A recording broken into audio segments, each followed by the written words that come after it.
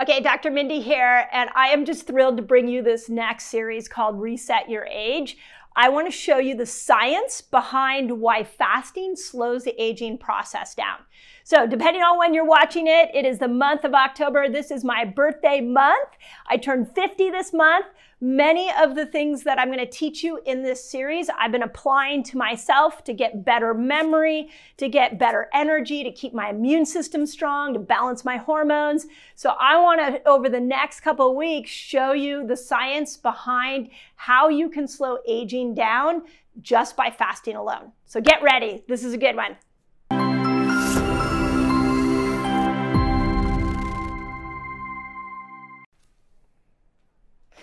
Okay, you guys, I really want to bring you a cool study that happened this year that talked about aging and how fasting can slow the aging process down. And with that, I wanted to explain to you why this is happening, what hour. I know so many of you guys want to know, like, at what hour do all these amazing chemicals kick in? And I want to show you how many of the things that we start to suffer with as we get older, the memory, the mood changes, the weight gain, the blood pressure, cholesterol, the joint pain, arthritis, like all those things. I want to start to teach you how fasting can not only reverse those situations, but in many cases, you can actually prevent many of those situations from happening. So get ready. There's a lot of science in here, but as usual, I'm going to break it down for you. And this is a beginning, by the way, of a series of several videos that I'm going to do on resetting your age. So get ready. Ready? Okay, let's start with this idea. When you stop putting sugar in your mouth, so any kind of food at all, you start to bring your glucose down. So your glucose starts coming down. When that glucose comes down, again, our brains, our bodies are so smart that our body goes, oh, okay, there's no more glucose coming in. I'm going to go find the stuff that I stored. We've talked about that a lot here on this station. So your body will move into something called glycogen, and it will start to break down glycogen to release glucose into your bloodstream. So we call that, you guys might know this as fat adapted. This is the moment when your body starts to become more fat adapted. When you're going after that stored glucose, again, the name is glycogen. When we go after that stored glucose, a signal of that is the ketones. Your ketones are starting to go up. So the body is switching its fuel source. As ketones go up, the longer you're in a state of ketosis, your body still has to make sugar. It has no sugar coming in, so it starts to reach for the third phase, which is called gluconeogenesis. So this is where your body is making glucose out of different materials that it has access to inside the body. So glucose is just the food you're eating, glycogen is your stored sugars, and this is where your intelligent body is starting to make new sugar. And it puts it into the bloodstream. Now, in the process of gluconeogenesis, what ends up happening here, and this is part of the study on aging, is that they're finding that there are metabolites that are being upregulated. And metabolites, those of you who have done a Dutch test with me, you've heard me talk about, or you've seen some of my discussions on hormones. We have estrogen metabolites. These are metabolites that make estrogen. We have metabolites, and the ones done in this study, that help us make energy. So when you've been fasting, and the study was done on anywhere from 34 to 58 hours. Okay, so I know a lot of you are like, okay, when do I make these metabolites? It kicks in somewhere between 34 to 58 hours. Your body goes into gluconeogenesis and it starts to make metabolites. And what they found in this study is that they found 44 metabolites that are made starting at 34 hours. And these metabolites were upregulated anywhere from 1.5 times the normal amount all the way up to 60 times the normal amount. And so when these metabolites got made, these 44 metabolites that they're measuring are all metabolites that go in and they control something called your Kreb cycle. So hang in there with me because I want you to understand this. You don't have to be a scientist to really appreciate and understand what is going on, the miracles that are going on with fasting. So these metabolites kick in.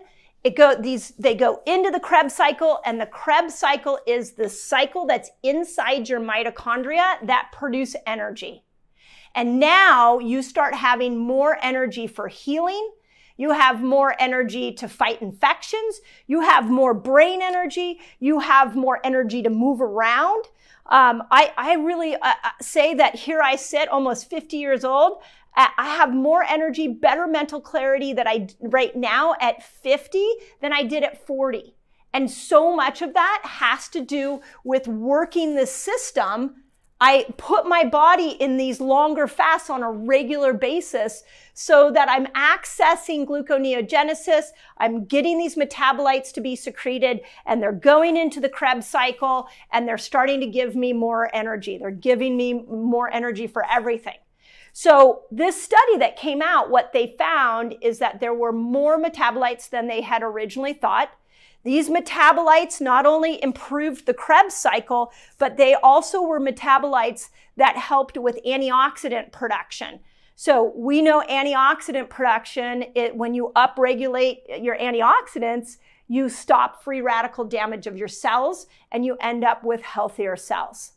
So really cool study out of Japan. It was done, depending on when you're watching this video, it was done in 2019, February of 2019. By the way, originally they had done studies on aging in mice, and this was the first human study. It was only done on 4 people. And they say at the bottom of the study, it looks really promising. We should look into it on more people. And wouldn't that be cool if we had a bigger study like that? But the thing I want you guys to realize is that as you go to step into using fasting as a tool to reverse aging, is I want you to understand why it's working. Because once you get why it's working, then you can start to plug in, like I'm going to do a whole series on memory and mood, and we'll talk about blood pressure. There's amazing research on how fasting can lower blood pressure. We have arthritis, how fasting can stop arthritis. So I'm going to bring that all to you. But on this first video, I want you to understand it's in this gluconeogenesis. This is where the anti-aging effect starts because we're starting to see a change in these metabolites. So I know we're going to get this question, so I'm just going to kind of bring it out now is like, well, how long do I need to fast? And I talked about this earlier in this video. How long do I need to fast to get to gluconeogenesis? How can I measure if I'm in gluconeogenesis? So this study was done from 34 to 58 hours. So most of the people, they were hospitalized, they were contained, so they couldn't eat. They contained how much water they gave them. They contained how much stimulation they gave them. So it was a pretty good controlled study. And they kept them fasting for 58 hours. They saw some of the metabolites of the 44 started to kick in at 34 hours. Some of the metabolites had just a 1.5 times increase, and some of them had as many as 60. The study didn't say which ones. But for your knowledge, I want you to understand that going to the 34-hour mark, going to the 58-hour mark, if you want to reverse aging, it's really important that you start to extend some of those fasts. So, and as I go through these different topics over the next couple of weeks, you just remember that the length of your fast does make a difference because it makes a difference in how your body reacts. So when we're given glucose all the time, the body doesn't have to tap into these really cool self-healing capabilities. It doesn't have to go there. So when we take glucose out of the picture, so many of you come to fasting because what you're doing is you're starting to go for those glycogen stores. The body's starting to burn fat. And you're like, this is great, I'm losing fat. But what I want to encourage you to do is to go one step further. Let's dive into gluconeogenesis. Let's get into this area where we can really start to see changes in our joint health. Let's start seeing changes in our skin. Let's start seeing changes in the neurons in our brain. Those are the kind of things where fasting just gets incredibly miraculous. So I hope that helps. As always, give me feedback if this is making sense. Know that this is the beginning of one video of a series called Reset Your Age. And we're going to dive into all the different things that bog us down when we age, the things that hold us back from living the most vibrant life that we can. If you have something that you're dealing with aging that is just driving you crazy, you'd like to stop it, you'd like to slow it down, you want to know if fasting can help it, just put it in the comments and we'll make sure that we include it in this series and that you get the information on it. There's so much incredible research out there right now on fasting. It's incredible. And I want to break it down for you so that you understand it.